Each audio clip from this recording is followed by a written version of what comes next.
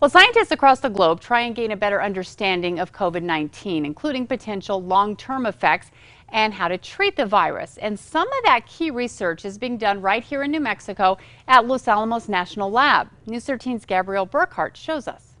As the COVID-19 virus makes its way through communities, scientists at Los Alamos National Laboratory are spearheading the fight against it with innovative research and development. So right now there's a lot of unknowns, and we need to do as much research as we can to figure out some of these more complicated issues. Structural biologist Carissa Sanbonmatsu explains LANL is now using a next-gen high-performance supercomputer called Chacoma to try and solve some of the more complicated issues with the novel coronavirus. We're trying to look at how COVID virus could somehow affect your chromosomes. And there's evidence that other viruses do impact the shape of your chromosomes, which can in the long run affect how your body responds. Some of the questions they hope to answer are why in some cases younger people or people with type O blood appear more resilient to the virus. The supercomputer can use 3D model proteins of the virus to create simulations,